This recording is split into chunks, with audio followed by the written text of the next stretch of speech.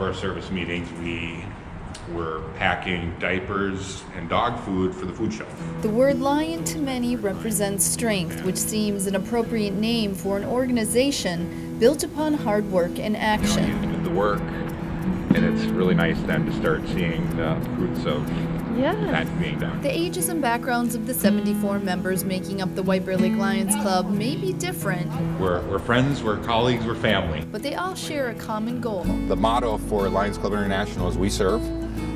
So that's really what everybody's here for. We like to give back to the community and help people the best we can. Giving back is precisely what the organization has been doing in White Bear Lake for 75 years, and many of their contributions can be found throughout the city. This pavilion in Lakewood Hills Park among the many. So it's a nice place.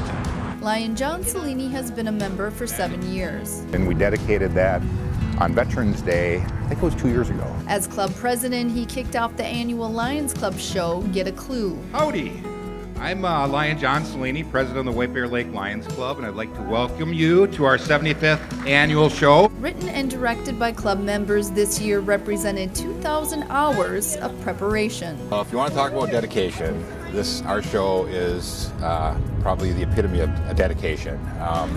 We start probably around December.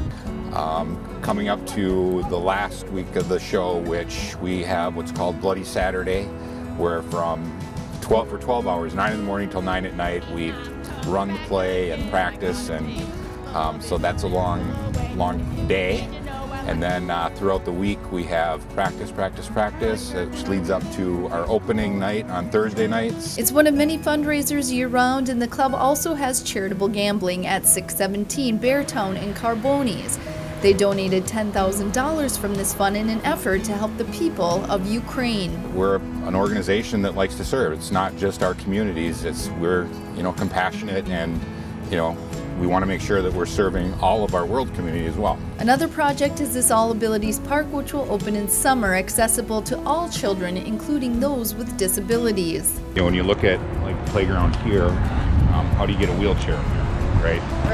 Though the projects number many in the city, the power of helping those in need extends beyond any geographical boundaries. I just think about, what would happen if something happened to White Bear, right? We can reach out to Lions Club International and, have them help us for our community. So, what comes around goes around, and, the Lions Club International in general, that's how we operate. We help each other out.